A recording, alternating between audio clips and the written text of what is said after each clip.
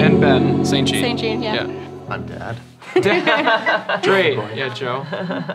And I'm Jackie McCoy. There you go. Mom. This is Wicked Flannel. Yeah. It's a business that we own locally in Hampton, New Hampshire, and we sell all things comfortable and New England. Yeah, and plaid. And plaid, that's the key. Yeah. You guys have been in business for less than a year? Yes. Yeah, so we opened up in April of this year, and now we have our physical storefront. We also have a website, wickedflannel.com, and an Instagram, Facebook account that do a lot of specials and things like that. So it's been evolving a lot. We do a lot of custom work here as well. Yep. So Yeah. it's been great. Yeah. So I want to just kick off the conversation. I want to ask you guys a question that we haven't talked about yet. I would love to know how you guys met. Oh, yeah. So we met, Ben was the sous chef, and I was a waitress at a golf club in Stratham, New Hampshire. Yep. Okay.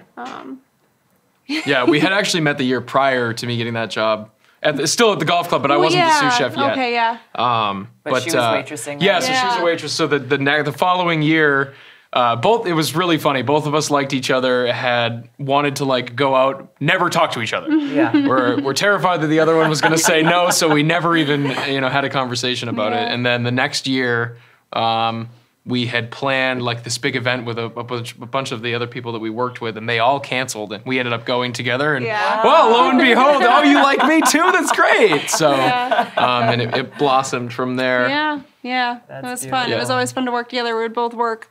Like I was a student, and Ben was a line cook full time, and then he got promoted to sous chef. But we would both work as many hours as we could just to hang out together. Yeah, it was great. Awesome. Yeah, kitchen work it takes over your life. Yeah. And then, so how long after that did you get married? So we got married last September. Yep. Okay. So we met 2015, Yep. started dating February 2016, and then we were in the motorcycle accident in July 2016. Oh, wow. Yeah, And then we got married. Yeah, it was like right away. It was actually, awesome. it was when we were in the rehab hospital, Ben was getting really upset about the fact that his leg was in a blood-so brace, and he was being told like it will never work again. He's like, I'm not gonna be able to bend my leg. And I said, no, it'll be fine. We'll figure it out. We'll just adjust. Like life will be okay.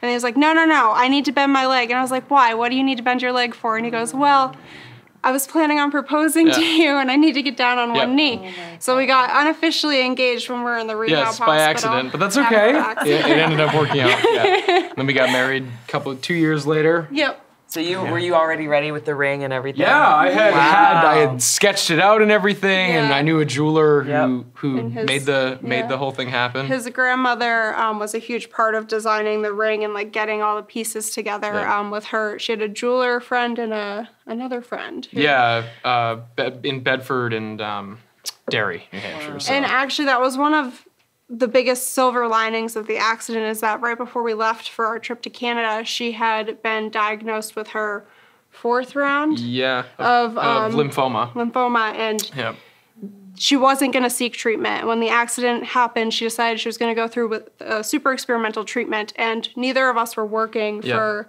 about 1.5 years after the accident because of all the injuries and everything, and so we got about 8 extra months to spend a lot of time with her. Yeah, which well, we didn't. a little bit less because she ended up. So we were hit in July, and they had been talking about doing a stem cell replacement treatment, which is basically they take whatever good stem cells are left in your body and then bring you down to zero, but practically, for all intents and purposes, you're dead, and then they re-implant the stem cells that were healthy and let it regrow in your body as a host, and then they bring you back out. And it worked for a small amount of time, but the cancer eventually came back. It was stronger every time. She'd been dealing with it for years. And but with that treatment and the time that we had after the accident not doing anything, we got a chance to spend a lot of time with her, which was really, really nice. She ended up passing away that December, but we got through Christmas together. It was really nice. So he gave us an extra 5 or 6 months or so. Yeah, so that was good because she was a huge part of our lives. Yeah. I love just throughout like this experience and just some of the other stories that you've shared, how even as you guys as a couple and all of you as a family have gone through like really, really serious trauma on so many levels, your strength and your optimism and your closeness really shines through, and that's these are things that oftentimes break people and families and relationships, just because it's a stress unlike any other. And so that's a testament to you guys. And that's what we often hear and talk about with people, is about how statistically we shouldn't even be together right now.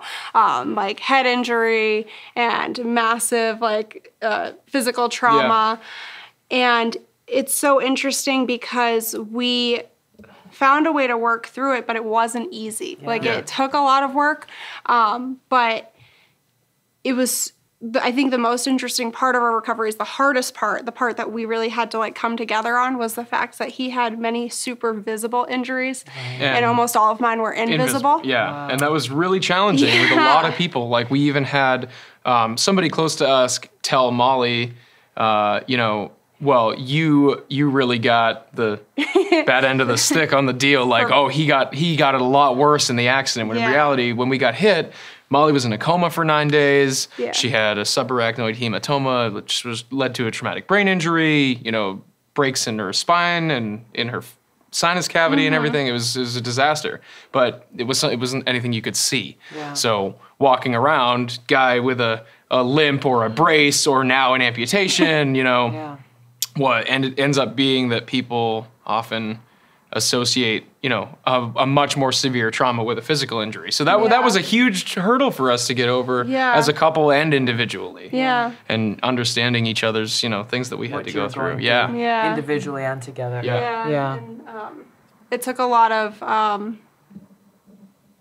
work. It still does. It's a constant. There's always things to work on and things to work together on. Yeah. But it also kind of put into perspective for us, there are certain things in life that happen that seem like a big deal, but you can choose whether you want that to be a part of your life or not. And we just took a step back with some of the things some people would say to us. And we're like, okay, does it really have to be a part of our life? Does it really matter? And it actually helped us. I don't know that we would have been able to move past some things that outside of the accident that happened, with things people would say, or the drama of trying to move from dating to marriage without going through in normal circumstances is a really big deal. So blissful enough without right. So you officially kind of started going out in February of 2016. Yes. Yeah. And you went on this trip in July. Yeah, so we left on July 2nd. Was the first big trip that you guys took together? Yeah, and it was actually the first time I ever rode on a motorcycle. Yeah, wow. So it was. So we left July 2nd, and I had been riding. Let's just go back a little bit because Dad's here. Yeah, sure. You guys are going on the first big trip as a couple. And you've never ridden motorcycles before. You have. Yeah, I had been riding since I was 16. Okay, and so Dad starts thinking about what? Terrifying. Yeah. and like, Molly, you're really not going to go on that motorcycle. The original plan was it was a larger group, and you were actually going to be most of the time in a car. Yeah. The group pared down to the point where it was just 3 of you on motorcycles, you 2 together on one. Yeah. But what really made me feel good is that Ben had such a concern about personal protective gear, and when you're going on trips like this, you're taking a risk, just like surfing is a risk. I mean, every day we step outside, there's a risk, but you made sure that you had the best gear. The middle of July, you were wearing full, leather jackets and gloves. Yeah. And you made sure that you spent a little bit more to get the best helmet. Yeah. And that probably which ultimately ended up saving Molly's life. Yeah. Because when we were first looking at helmets, I was going to get a full face helmet, but it was a little bit cheaper than the one I ended up getting. And every time I tried it on, I was like, it's hurting my jaw. I don't know if I can sit on a bike for 5 hours at a time wearing this helmet. And I tried on the more expensive, nicer one, and it didn't hurt my face at all, and I was comfortable. I was like, okay, I'm just going to spend the extra money and get it. And if I hadn't bought that specific helmet, I would not be alive. The other one was fine, but the helmet, it was really, I don't remember the details of it, but it was thicker and it was stronger. It was higher rated, and it still cracked from here to the back. Has a big hole in it. We saved everything. Yeah. Wow. Yeah. This was toward the tail end of their trip when it happened. Yeah. Actually, it was the last day. You were on your way back, and by then I was comfortable because my biggest worry was of course, we had gone through everyone's worry. The first couple days of the trip, you're like, oh. And honestly, when I got the phone call, I was home. It was summer, and I work in a school. And I was doing summer school, and I came home, and when the accident happened, I didn't feel good that day. And I went home. I said, I'm just going to lay down. I called you and said, oh, my head hurts. It was really strange. And I got a phone call on my cell phone, and it was one of those unknown callers. And I'm like, oh, this is spam or whatever. And Did I didn't you answer it? I didn't. I didn't answer it. And then they left a voicemail, and I said, wow, these people are really getting aggressive. So I listened to the voicemail, and it was a doctor in Canada. And I didn't even think accident. I thought, oh, Molly, maybe she is not feeling well, has a sinus infection, stopped somewhere, needs my health card, or blah, blah, blah. And so I called the guy back, still thinking, oh, like nothing really happened. And then he started explaining, and I wasn't really comprehending it because I still hadn't gone there with what was really going on.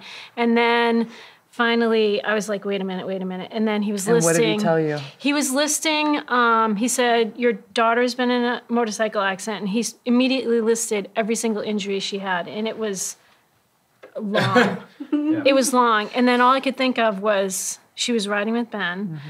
And I said, okay, she's alive. And he's like, yeah, she's alive, but we're going to have to transport her, air vac her to Halifax. And I said, okay. And I said, she was riding with someone else. Is he okay? And they wouldn't say anything. And I said, listen, I don't really care about any privacy laws. You need to tell me now if he's alive. And they said, well, we're just going to put it this way. He's in just as bad as condition. Okay. So I said, fine, if you're going to medvac her to the United States. And they refused. And I said, well, if you're medvacing her, I really want her in close to us in Boston. And he said, nope, we won't do that because we wouldn't be guaranteed that we would be paid. And right then my heart sunk because I didn't have a passport myself.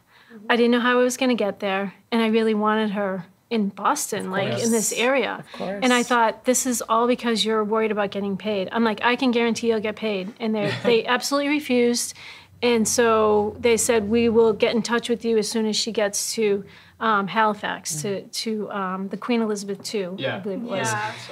So after that, obviously, I was panicked and tried to call you, but called my oldest daughter for the accident, and then it just went on from there. So obviously I said, well, I'll have to get this. I'll call her text, it's a 2-text limit. Now it's a 1-text limit. The second one, I was like, I've got to call you back. So, and my little sister was actually, Ben and I worked at the golf club together first, and we got Mercedes a job at the golf club for like the following year. So while we were on the trip, she was working there, and they had to call her out of it's called the grill room, the dinner room, and like send her home, and she had no idea what was going on. And when did you guys tell her? After she got home, we had actually already left because I was panicked because neither of us had passports. We had the paperwork so in the dining room. I couldn't book a flight.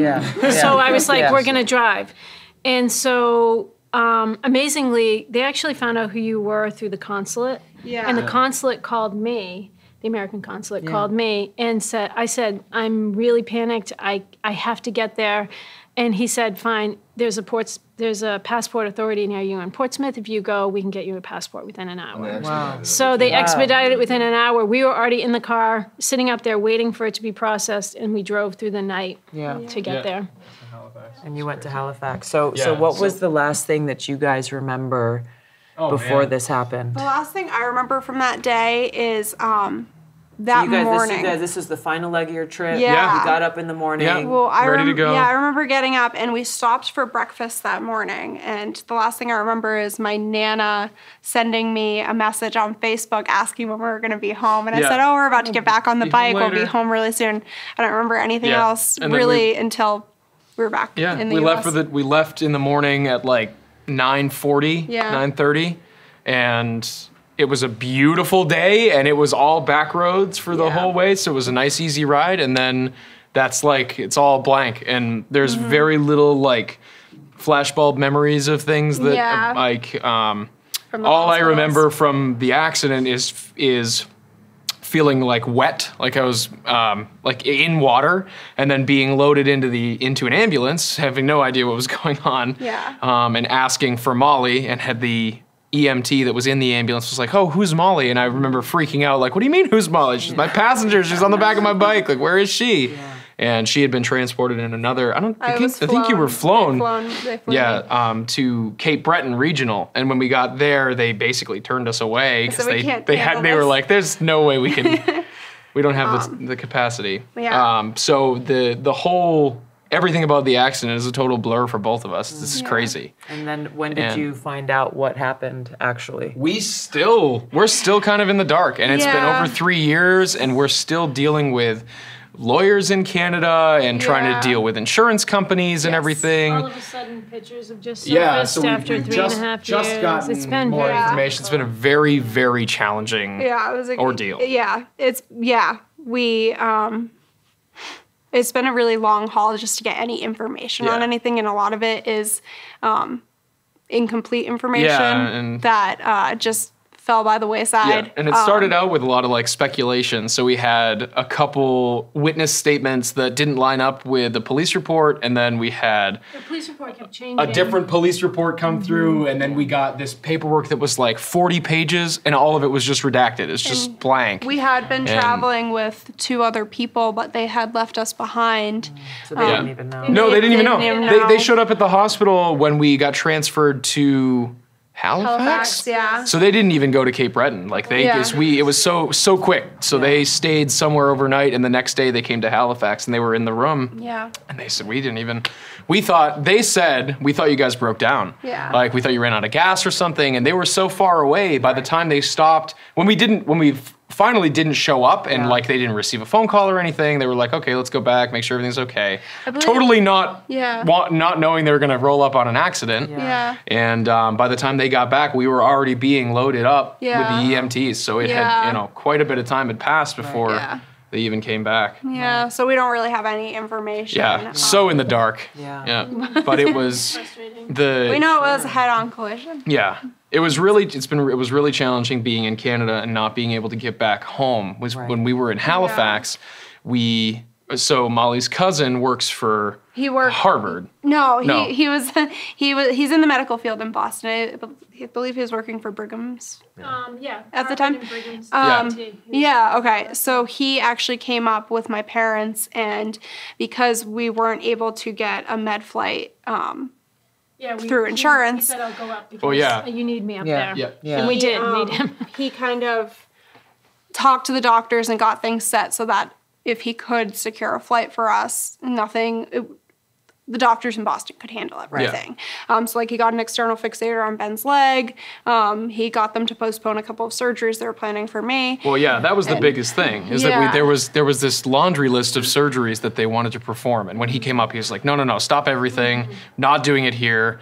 So we talked to the insurance company to try to get a med flight for both of us to get home. Yeah. And they denied it. Because they said, oh, no, if you're in Canada, it's comparable health care, and we're not going to pay for it. Yeah. You're just going to have to do what they say and stay there and figure it out until you can get yourselves back home. And you also were waiting because they didn't have an orthopedic team. Yeah. So I was just in a quad room. So orthopedic came back. Yeah. And so the only way to get back was to be flown on like a special fixed-wing craft, because Molly was just out of the coma, but still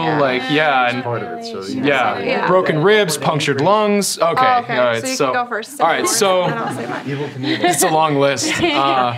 So I from the bottom up broke every toe bone, like all my toes, broke my left ankle, broke my right ankle. In 2 places. I had 2 fractures in my tibia, 1 in my fibula. I had basically a powdered kneecap. So my patella was like crushed. I had a lot of damage to the tissue around it. 3 compound fractures in my right femur. Dislocated hip, compression fracture in L1, both punctured lungs, lacerated spleen, and that's it. But he wasn't in ICU. But he was in a room with 4 people. Into a quad room where we were separated by cloth curtains, and the guy next to me was like screaming all day and night. And it was awful. Yeah. So that was mine. Yeah, I had various breaks in both my feet, a double compound fracture in my right ankle, 3 breaks in my left sacrum and 1 through my left hip joint. I had ribs 1 through 4 on the right side were broken, and 2 actually swung down and punctured my lung. I broke C1 and C2, and then my right scapula, which I found out no one breaks that. I shattered my nose and my right sinus, and I had a subarachnoid hematoma on my left frontal lobe. And we found out 6 months later you actually broke your jaw. Yeah. Oh yeah, and they didn't catch that. My jaw locked 6 months later, and they realized it was from scar tissue. Because I wasn't conscious, so I didn't complain about it. So it got overlooked. You also paralyzed vocal cords. Yeah, for a short period of time. And I lost my sense of smell because when I had the traumatic brain injury, my olfactory nerves were severed, and they just didn't grow back. Yeah. So you still can't. Still. No. You had the irony of a chef and a chef's life. Right? Yeah. You had to go back for surgery. Oh yeah. So in Canada, they left a stitch in my nose from the intubator, and it created dead cartilage. And it hurt, and I had to have it removed later. Yeah. Wow. So how did you eventually get that air vac out? So, do you want to tell her? Sure. No, it was your teachers. So a couple of my teachers from the middle school in Hampton, created a GoFundMe, and the town blasted it out. A lot of local business owners really pushed it. Yeah, of course. So this happened because we were in the hotel room one night after we had to leave the hospital between certain hours. You couldn't be there because she was in ICU, so you had to leave for like 2.5 hour period, I think it was, remember? Mm-hmm. And so I was back in the hotel room, and I was trying to message one of my coworkers, and I didn't even realize at the time that you could FaceTime on Messenger. Mm-hmm. And so I hit one of the teachers that I work with, and she was like, "Jackie, what's going on?" And I was like, "Oh my gosh!" And I told them, and they're like, "Okay, we're gonna try and figure this out." And I was like, "What do you mean?" And so then that's when they came up, because I told them about the med flight, and it was about $36,000 to get them to the States. So and we that's how the town stepped up. Yeah, and so the town stepped up. Where we worked at the Golf Club of New England, they stepped up. They donated a ton of money. What was incredible, and there were people coming out of the woodworks like that we didn't even know, but knew what had happened, or like really small connections to other people, and it ended up. There were people that I met once when I went to school in Tampa that donated. Looking through the list, it was incredible. Huge. And I remember sitting in the hospital bed. I think we ended up pushing we were together one of the days that they brought. But that's right. And we were watching all of this, activity happening on the GoFundMe. Like, it was incredible. People every 10 minutes there was a new person that was and they actually managed to raise enough money to bring us home in 24 hours. So it was a $36,000 med flight. Mm-hmm. The GoFundMe raised over $40,000 in a day. And so the next day or 2 days later, because we had to figure out getting the plane there and how to get us to the plane. On this trip, they've been planning all summer for it and looking forward to it. Just a vacation at the end of the summer, Molly going back to school, and you guys really ramping up in your relationship, which we knew it was the right one. We knew you. So you guys like Ben? We like Ben. They tolerate him. Okay, good. Yeah, we like Ben a lot. We get along. He was almost too good at basketball for me. Oh please, that's a lie. That's a total lie.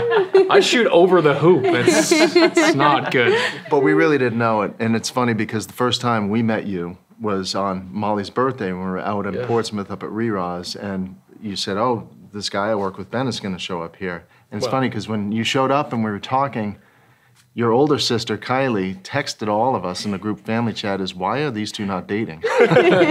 Wow. But I think the thing I remember most after the accident and when we arrived there, and I knew you were going to feel horrible, you were just feeling so guilty, and I said, it's not your fault, Ben. It's not your fault. If anything, I think the steps that you took to try to be safe and ride properly saved both of your lives. Yeah, it was crazy. We had planned this whole thing to go. It was 12 days of travel. So from New Hampshire, we went all the way to Newfoundland on a motorcycle. So it was 2,000-mile ride.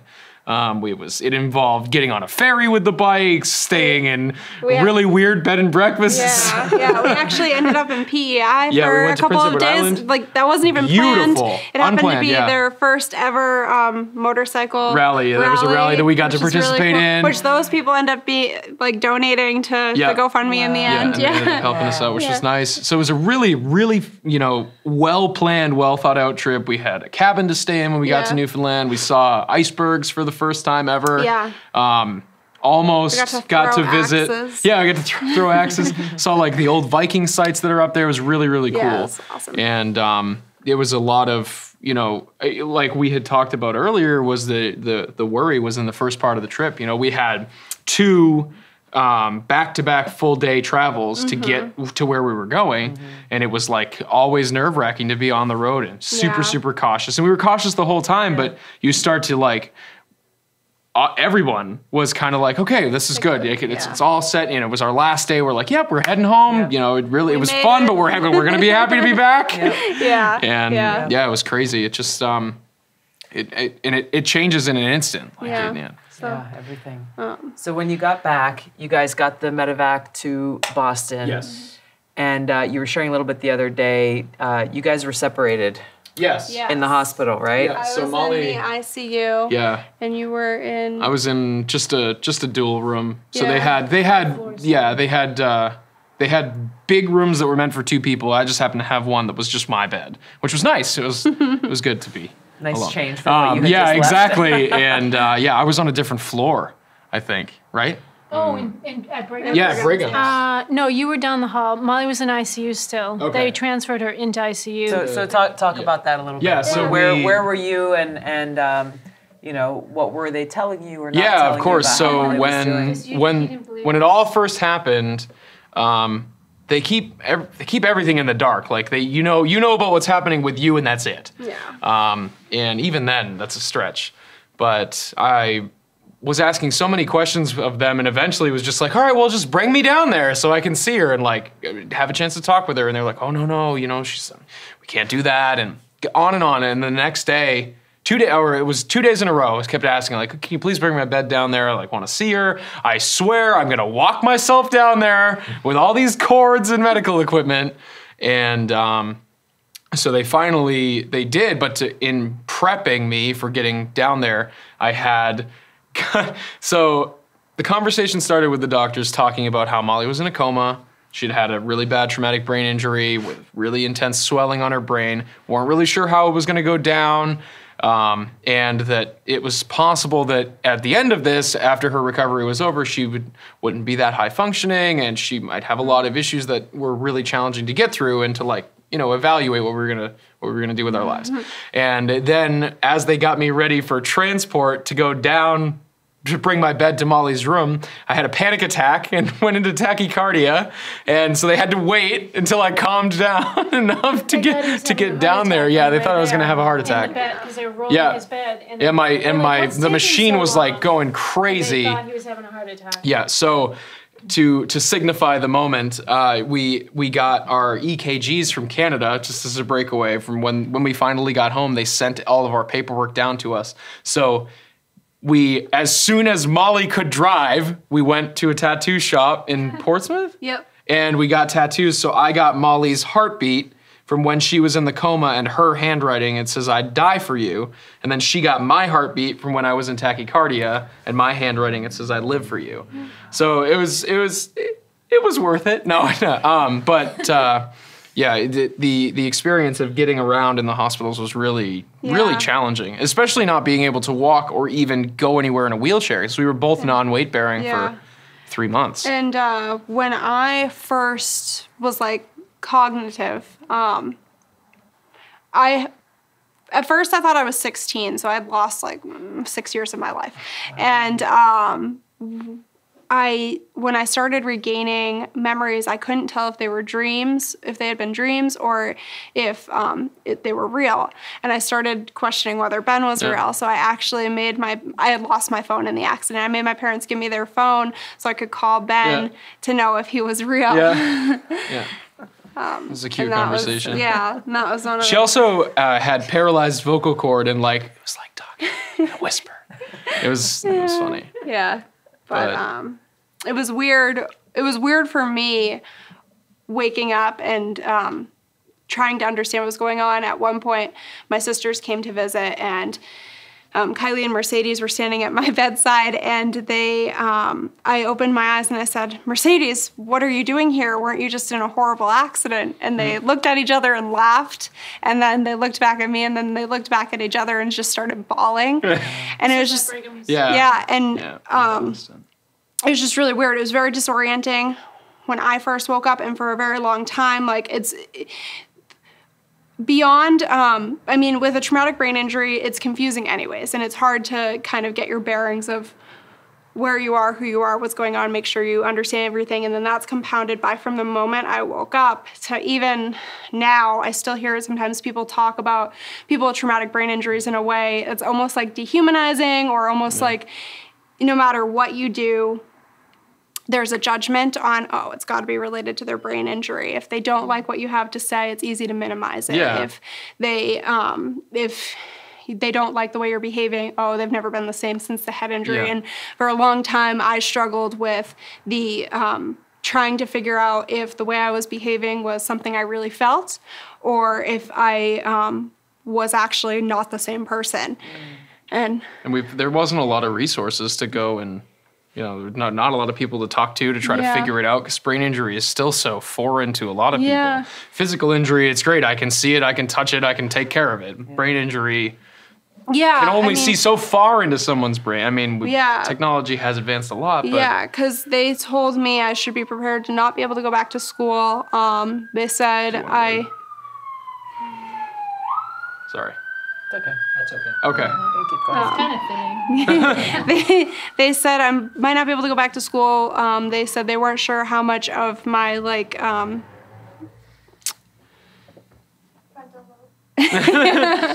they said they didn't know if I was going to be able to go back to school. They didn't know how much I'd be able to process. Cognitive function. My cognitive functions. Yeah.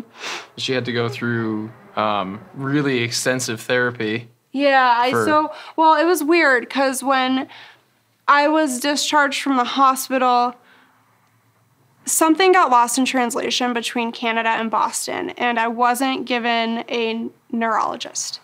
And I had just suffered a severe traumatic brain injury, and so I was kind of navigating the world and trying to figure it out on my own, not realizing that something wasn't right.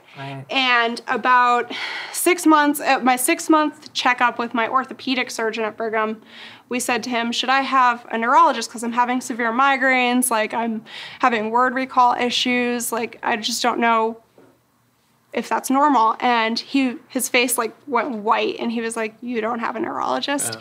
And so he set up an appointment for me with somebody in Foxborough, Massachusetts, and he's supposed to be a great neurologist. And we get down there. It took 3 months to get in with him. When we got there, so this is 9 months later? Yeah. Yes. Turns out he was not the kind of neurologist I needed. He does skin. And so he was confused for why I was there. And he was like, okay, I'm going to send you to somebody for brain injuries. And so they set me up with somebody in Jamaica Plain in Boston. And that took me 3 more months to get into. And I get there and I sit down and the man comes in the room and he says, so I deal with post-concussion syndrome.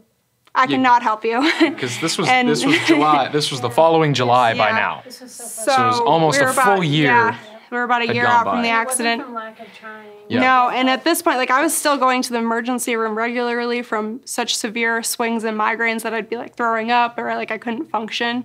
And so he set me up with a neurologist at Spalding Rehabilitation Hospital, and it took me about another 2 months to get in with her. Yeah. And then when I met with her, she knew what she was doing. She was the right one. And she set me up with a neuropsychologist, which I should have seen way long ago. Right. But that took me 6 months to get in with. Yeah. So I finally met with her and took the neuropsych test and then was able to get my therapy all set up, and I had already gone back to school at that point. Yeah, but it wasn't so I kind of until the beginning, my own, but beginning of 2018. Graduated. So accident middle of 2016, therapy finally starting February 2018. Yeah. It was ridiculous. Yeah, and so that was really difficult. I mean, my symptoms kind of dissipated on their own, but it would have been nice to have like that help with like the word recall. Perfect example. On top of that with the healthcare, what I noticed along the way is everywhere you were, they were eager to get you out. Even Brigham. I mean, they were using a net to pick her up out of bed. They moved her from ICU, finally, to a room. And then as soon as she got in that room, all I kept hearing was, we need room, we need room in this room, we need to put another patient in. And they would use those big nets because she had broken like everything in her sacrum. And I remember them doing that to you. And then I remember finding out the next day that they were sending you to rehab. And I was like, how is this even possible with all the things that you had? So every step along the way, and then even at rehab, Molly was using, she couldn't walk, obviously, and she was in a wheelchair, so she used a thing called the transfer board.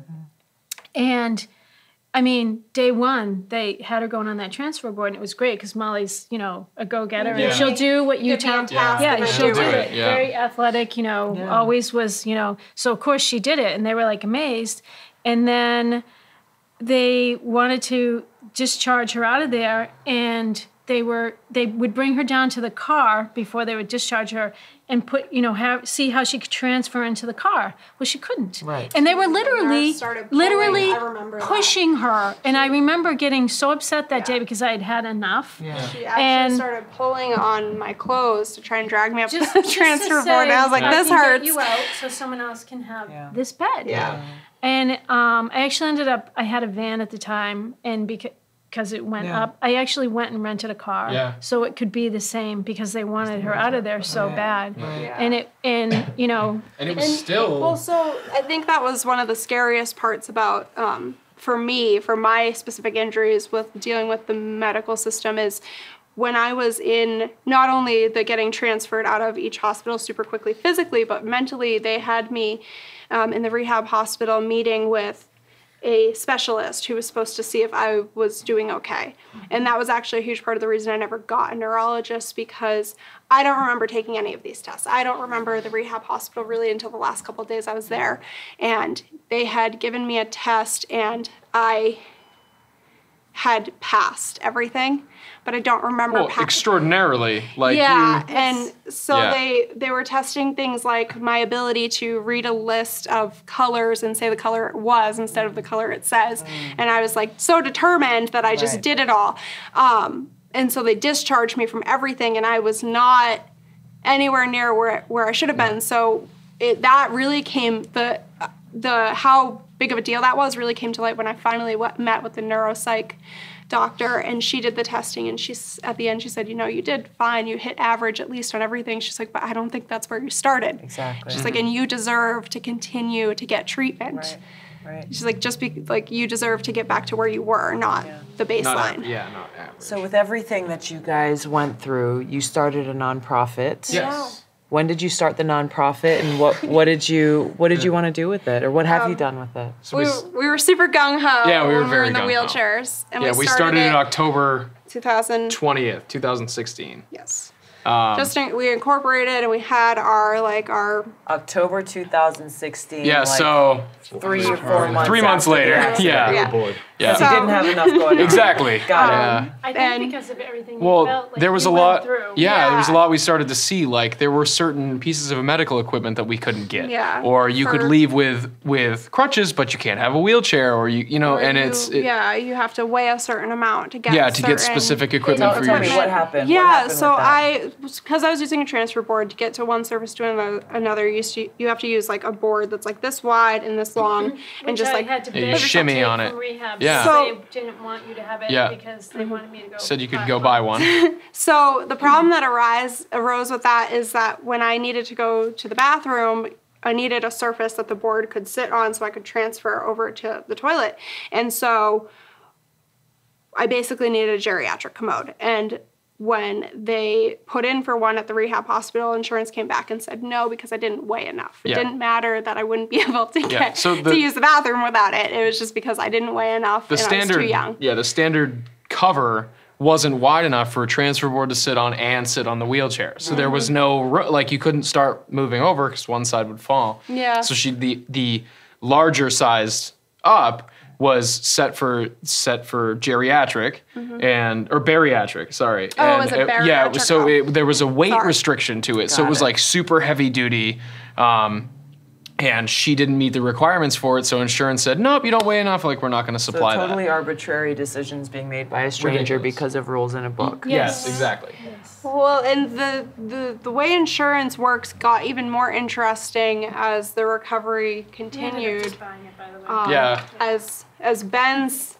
As Ben continued with surgeries, even more and more stuff came to light with the insurance that was so confusing and so difficult to deal with and seemed so arbitrary, and so like somebody who's not a doctor, who's not a professional is making these decisions. Right. So if we kind of like fast forward to all of the surgeries you had. Yeah. What was it, 11 surgeries? Yeah, 11 reconstructive surgeries. Trying to save the leg. Yep. From July 2016 to this just past August. Yeah, just before August. They did a bunch of surgeries. None of them worked. They all made it worse. Yeah. And then it finally came to the time where we had to decide, does he want to be in the hospital for 6 months with another surgery, or does he want to meet with a prosthetist for a prosthetic if he had an amputation every couple of weeks? And so we decided... Yeah, well, we had been talking about the amputation for like a full year prior to that. As I had a surgery done in Boston where they were going to do, I was under, and they were going to do a manual manipulation to try to get the leg moving again because it was frozen straight, and it had fused itself. I had so much bone damage that the regrowth was stuck. And as they went in for the manipulation, they tore my patellar tendon off the bone and damaged my IT band. So I had to do an emergency surgery. 7.5 hours later, wake up back in a brace system.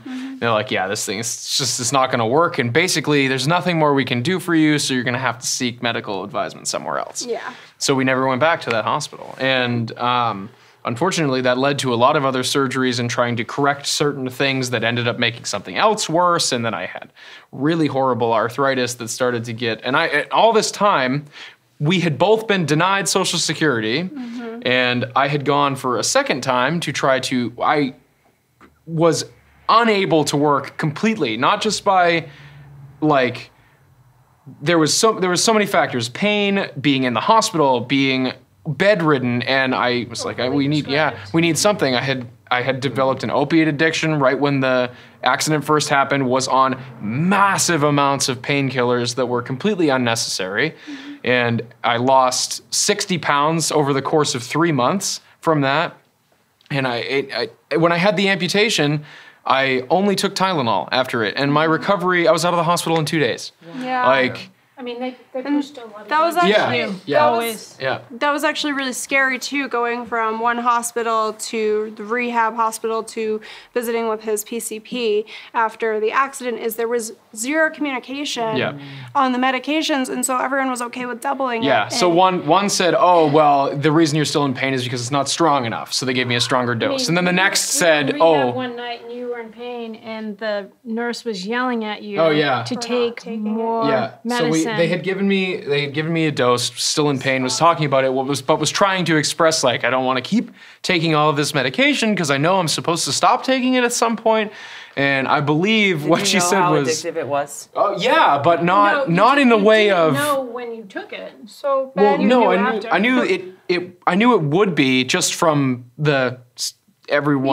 stereotype of knowing, drugs are addictive. Ben had never had like a serious injury. Right. Before. So I'd never been on painkillers.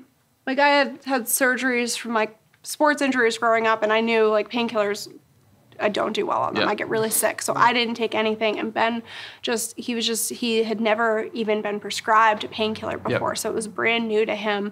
And not only did they keep doubling his dosage, but then they regimented it. Well, yeah. And everyone kept saying... It went from you need a stronger dose to the next person saying, well, you need to take it more often, to the next person saying, well, you need to take it at these exact times every day and make sure you're getting ahead of the pain, which is awful. And I remember saying to Ben one day, why do you want to get ahead of the pain? How will you ever know if you're any better? Right. And his PCP just didn't want to hear it.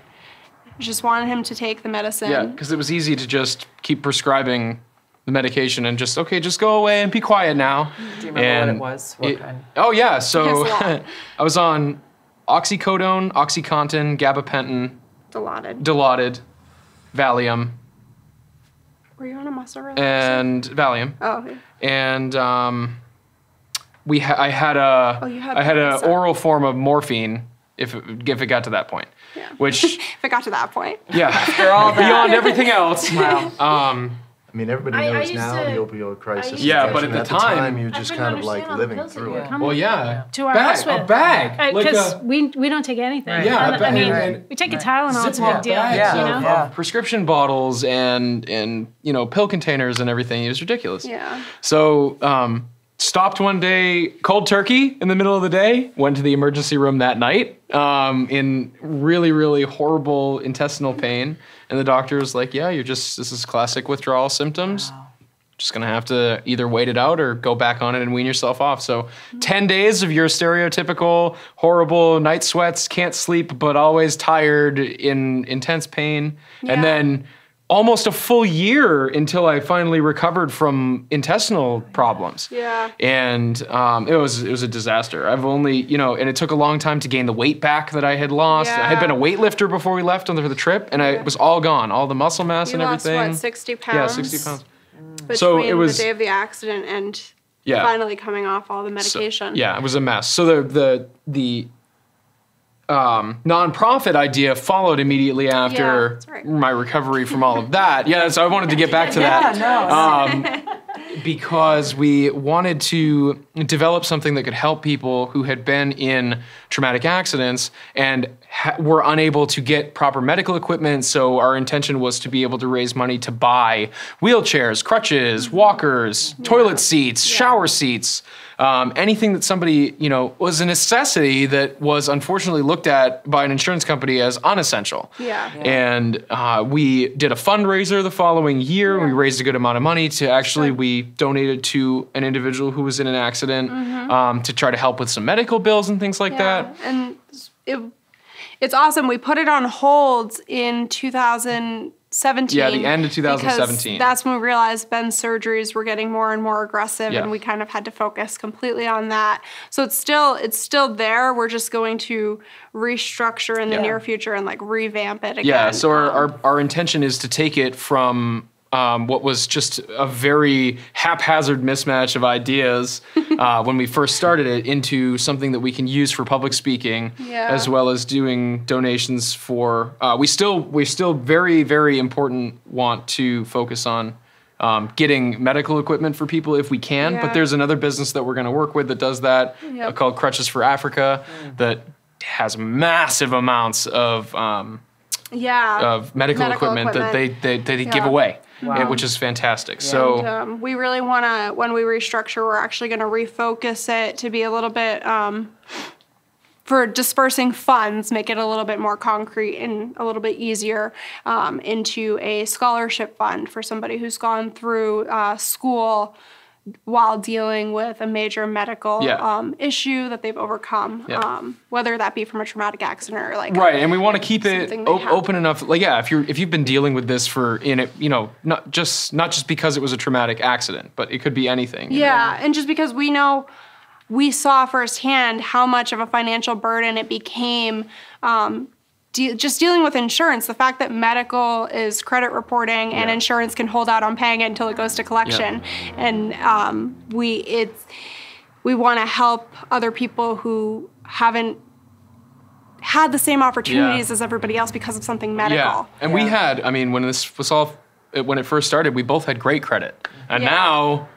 I still have medical bills that are waiting from the amputation and everything was so expensive. A good example is my first med flight from the scene to the first hospital. Insurance fought us on for over a year, claiming that if I hadn't had that first med flight, none of the subsequent expenses would have happened. I would have been dead. Yeah. So practically, you should have died at the scene. We wouldn't have to pay for this. Yeah. And so that was all medical's credit reporting. So we dealt with that. It got sent to collections. We finally got it paid back because we couldn't pay that out of pocket. It was. The first med flight was how much, Joe? 18,000. Yeah, this is Molly's helicopter from. Yeah. This was just from Cape Breton to Cape Breton to Halifax when they refused to. Yeah, and so it was like 40 minutes, right? Yeah. Not even an hour transport. Yeah. And I mean, it was so much. We learned so much. Like for me, I was kind of lucky in the sense that I was able to muscle through my recovery and go back to school and get back to work, but in Ben's situation, he wasn't able to muscle through that. And there was when we were denied Social Security the first time, I was like, okay, like this is what it's set up for. I'm supposed to work hard and not want to have to be on this. But Ben didn't have an option. Yeah. So what was their reason for rejecting your application?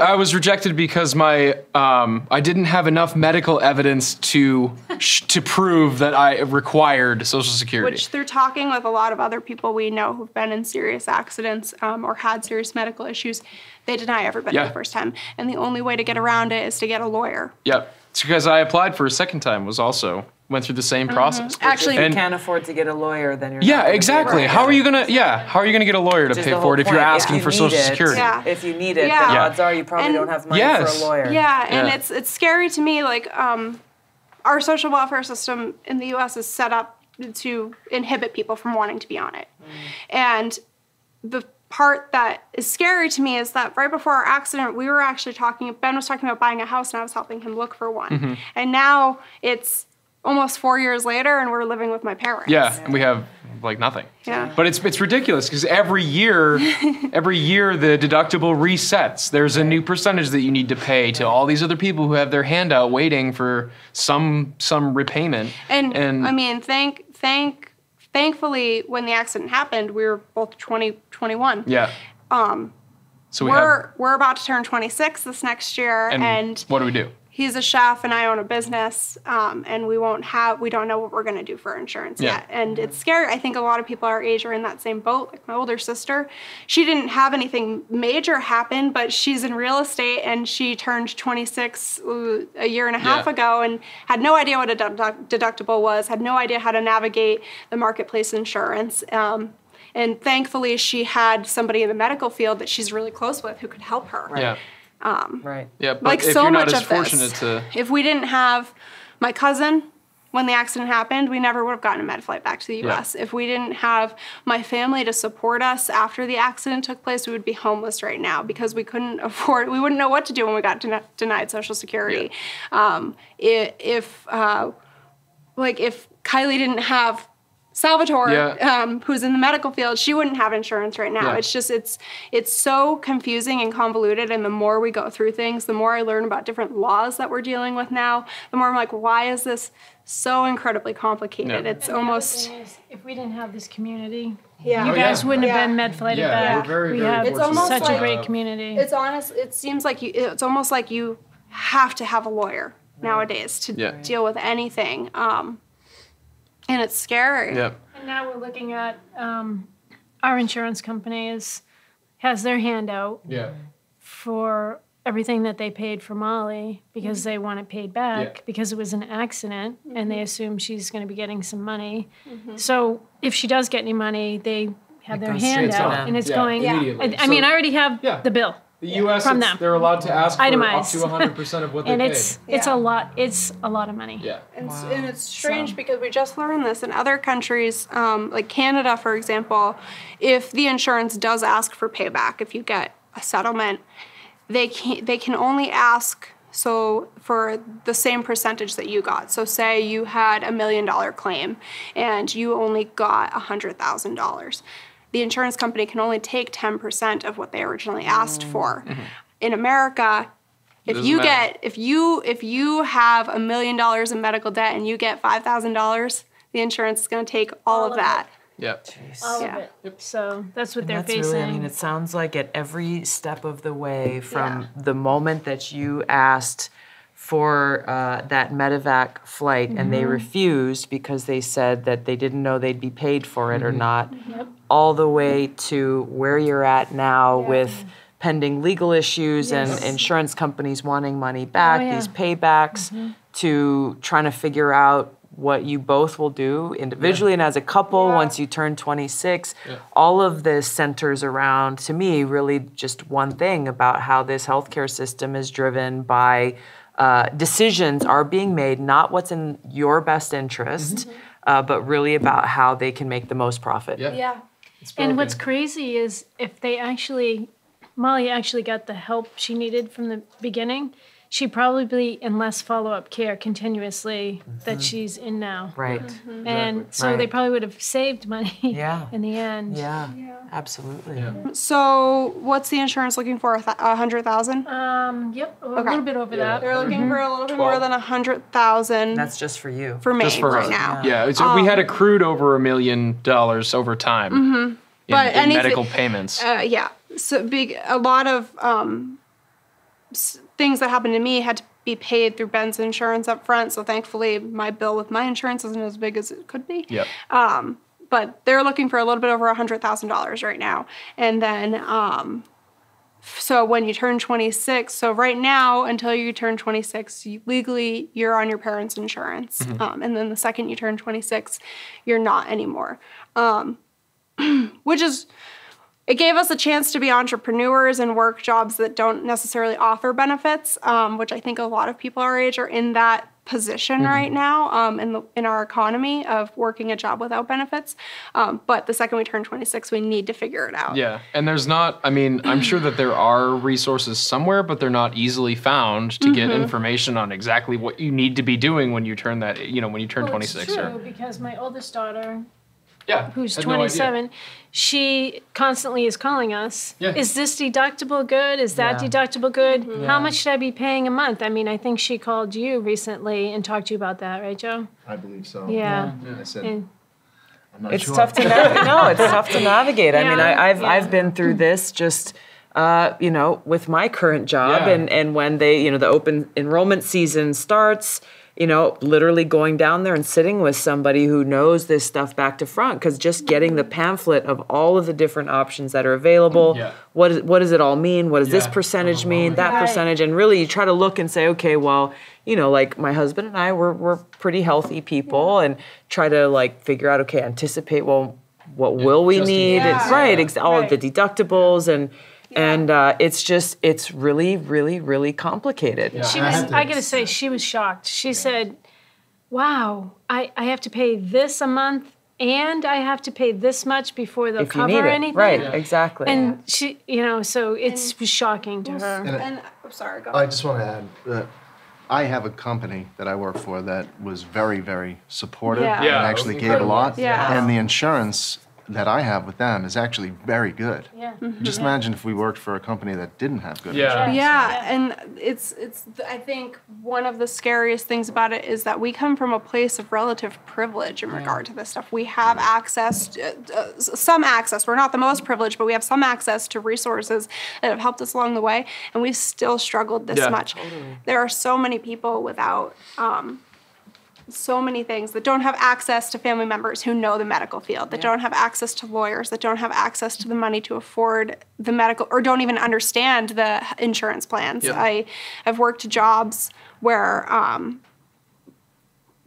managers, where I've been just like a cashier, and my managers don't even understand like what they're choosing when they do open enrollment. They're like, oh, this one sounds good. Yeah. Well, and what's interesting about that, Molly, too, is in talking with our attorney that is involved in this case, he can't even understand it. And we have to hire another attorney because this is all written in the overall policy for the companies that they cover. Yeah. So in order to it's called URSA. URSA, I Yeah, think it's is called what URSA. it is. And we have to actually pay an attorney to go through and read the policy on how much they're entitled to actually get back. And he believes it's 100%, but This is like a sub matter of insurance. Like it's not, but this tiny little piece of the insurance policy is a whole area of law. yes, separate. There are entire law firms devoted to this Yes. one tiny part of an Yes. insurance policy. Yeah.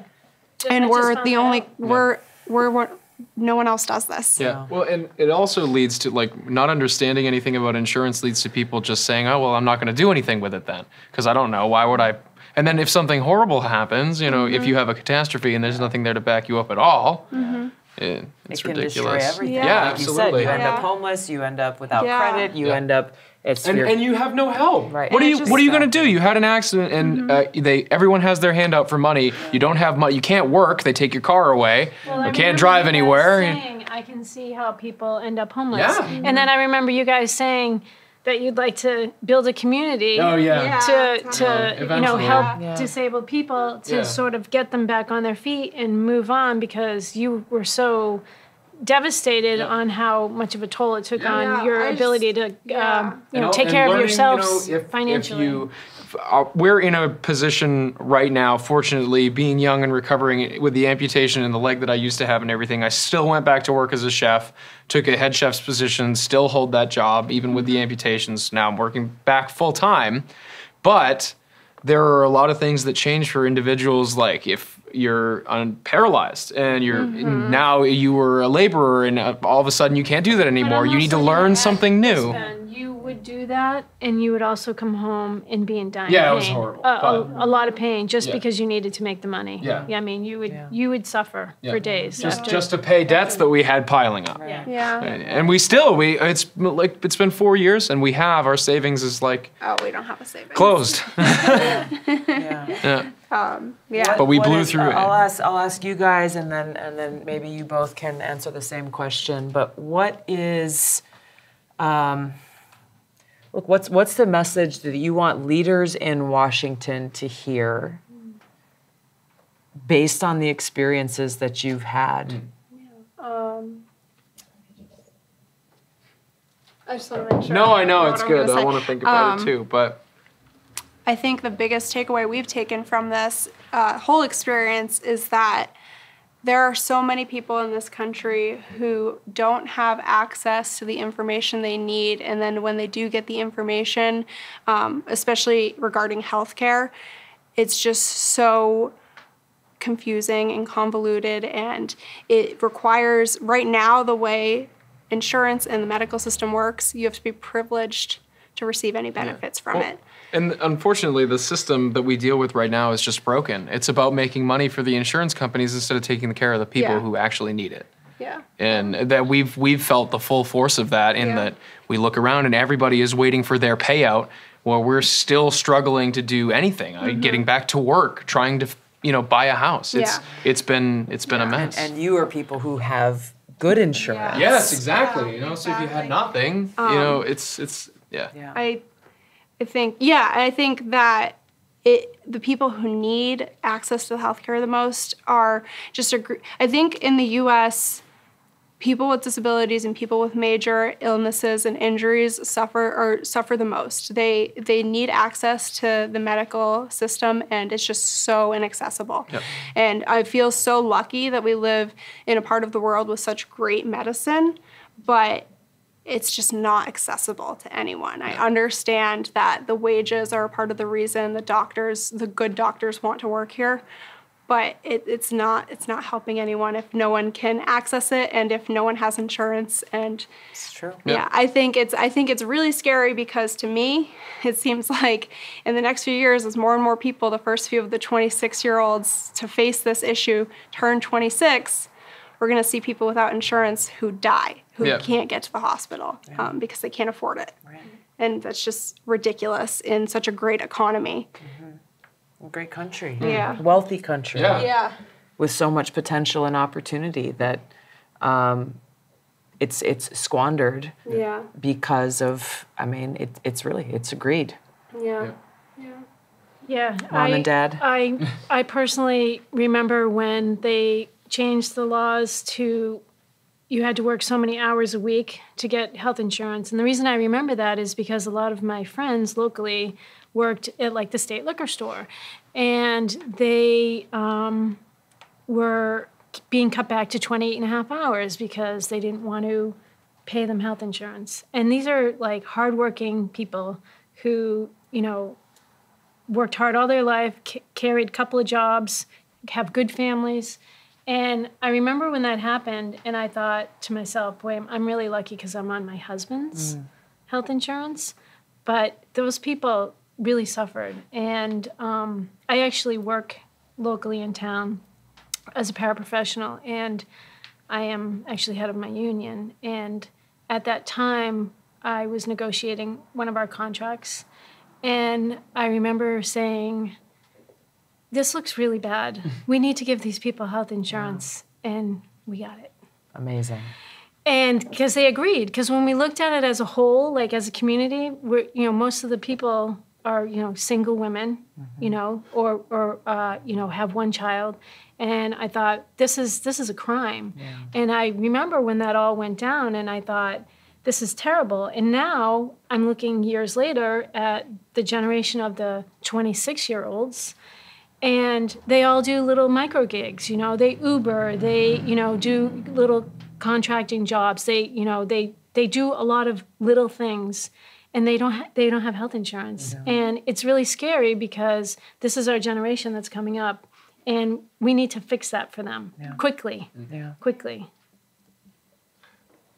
What else is there to say? You guys said it all. I guess what I want to say is, while this sounds like quite a nightmare, we still find ways to laugh. Yeah, which is funny because Ben is the king of puns, so he's got a good sense of dad humor. But I think really, you've heard a lot of big ideas that these guys have come up with. I mean, they're dreamers, they dream big, and they want to be productive members of the community. They are. They want to, advance their own goals, but also be productive members of society. What I would ask anybody in Washington is to just look at the policies and try to help take down those barriers, not just for the 26-year-olds, but all generations. And I think if you did that, then you'd be really accomplishing a lot. My plan is I call it a single payer plus plan that would ensure, it's loosely modeled after Australia. My brother went there and lived there for, I think, almost 20 years, started his family there. And it's a country where people can have the peace of mind that if they need help or if they need care or if they're having a child or if they get into an accident, they'll get that care. No matter who they are or where they come from or how much or how little money they have, they'll be able to get the care that they need. While also, let's say you in your situation, you've got an employer who offers a really great health insurance plan, and you want to be able to keep it. You should have the opportunity to make that choice for yourself and for your family. And what is, I think, so important is most important, number one, is that you have the peace of mind that what you will be able to get the care you need when you need it. Yeah. And it's not going to put you out on the street. It's not going to ruin your credit. It's not going to ruin or take away the opportunities and the work that you are doing and what you hope for yourself and for your family. And it also, I think most importantly, it takes greed and crony capitalism out of the equation so that healthcare decisions really are being made for what's in the best interest of you as the patient. If we take big insurance and big pharma away from the policy-making table, because right now they have front row seats and they pay a lot of money to politicians through PACs and lobbyists and contributions to be able to do that. And so some of the best pieces of legislation that I think were begun with good intentions are corrupted by the time they get to the House floor for a vote, because those lobbyists are just saying, they're putting all these stipulations in there that you don't really realize what they're about or what they're doing until you're in a situation where you're being directly negatively impacted. And so if we take this out of the equation, and we are a country where every one of us contributes, as they call it, single payers, or we're contributing towards our collective health care, we're not dealing with trying to line their bottom line or their profits, their high overhead costs, and we're instead just strengthening our healthcare system. It allows us as a country overall to be able to pay less while ensuring that peace of mind and that quality healthcare for every single American. And that to me is really what it comes down to. It gives us more leverage as taxpayers to be able to negotiate lower prescription drug prices with big pharma as they're looking at, whether it's insulin or other necessary medicines or medications, EpiPens, et cetera. And also it gives us the freedom to be able to make the decisions that are best so you're not tied to a job just because they offer you health insurance. If you hate your job, that you can make decisions about whether it's pay or experience or the profession you choose, the opportunities that you have, based on what's best for you and what's best for your family. And so the peace of mind and the freedom that comes with shifting to this system that is focused on health and wellness rather than a greedy for-profit private sector industry, I think is the game changer that we need, that will absolutely change our quality of life as a generation. This affects every generation. It affects, my parents, your parents, those who are moving into that phase of life where you're thinking about retirement and fixed incomes and what is that going to mean, and things are constantly changing. It affects our generation, and it'll affect the next generation. Mercedes, who's coming after, exactly, and another medical professional to be. There you go. So for people who say, and we're hearing this a lot in the presidential debates right now, well, it's impossible. It's a pipe dream. Let's just work on trying to expand healthcare for everyone. And the problem with the two major proposals that I'm seeing be put forward now is, number one, let's just keep the existing system that we have and try to fix it and try to improve it. Well, to me, the fatal flaw of the existing healthcare system, even though it's helped, right? It's expanded the age that kids can be covered under their parents' plan, pre-existing conditions. There's been some good things, but the fatal flaw is that big insurance and big pharma helped write these laws. And they wrote them to their favor, and honestly prolong to their benefit. Yeah. Exactly. And so unless you deal with that core corrupting element, we will not get to the place where we need to be, where every single person, whether you're coming from a place of privilege, as you said, or not, that you can have the peace of mind that our healthcare system is working for us. On the other end of the spectrum, people who are saying, well, you know what, we need to eliminate the private insurance industry completely and say that every American has only one option, and that option is what some will call Medicare for all, or whatever the label is. To me, that's not the right answer either, because ultimately this is about choice and peace of mind and making sure that every one of us can make the choices that work best for us and our loved ones and our family. And so, look, this change has happened already in every developed country in the world. What we need is the strength and courage of leaders in this country to actually do what's best for our people, not what's best for their lobbyist friends or big pharma and big insurance who are chirping in their ears about what's best for them to the detriment of our loved ones, our families, and the people of this country. And so this is the incredible thing that I'm seeing here is a woman asked me last night on New Year's Eve in Portsmouth. She's like, "But how are you going to do it?" Well, the beautiful thing is everywhere we're going, people across party lines, Republicans, Independents, Democrats, so many people are going through really difficult challenges with regards to healthcare, and they all want to see this fixed, and every one of them agree that our healthcare system should work for us, not for these massive for-profit corporations. And so it's really Washington that's the challenge, and that's the obstacle. And I know that if we the people exercise our voices and put that pressure on the leaders in this country, that we can make that shift to get this corruption and kind of this pay-to-play culture that exists out of our healthcare system. We can and we will make this change. That's awesome. It'd be great. Yeah. I like that you looked at Australia. Everyone always looks at small countries, and it's when you think about moving an economic idea from a tiny country to a huge country, usually it's not going to work. Right. And I never even thought to look at Australia. Yeah. Yeah. It's a little bit of a different model from Canada. It's a different model from the UK, and we've been looking because this is really what it is. Let's look at we're not trying to do something brand new here. Right. Let's look at what has worked best, lessons learned, and no, we don't have to reinvent the wheel. And just model it after a system that works for us. Simplify it, streamline it, make sure that our taxpayer dollars are actually working for us, and make sure that we're still able to support the kind of research and innovation that allows us to have the greatest healthcare system in the world. Any other questions? Thank you guys so much. Yeah, of course. Thank you.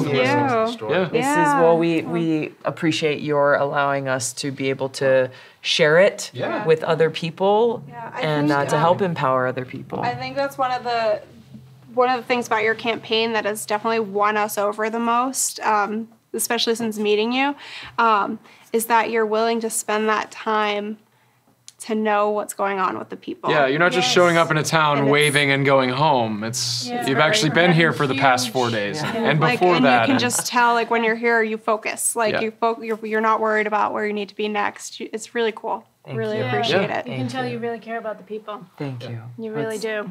We need somebody like you in the White House. Thank you. Thank you. We need that. And how,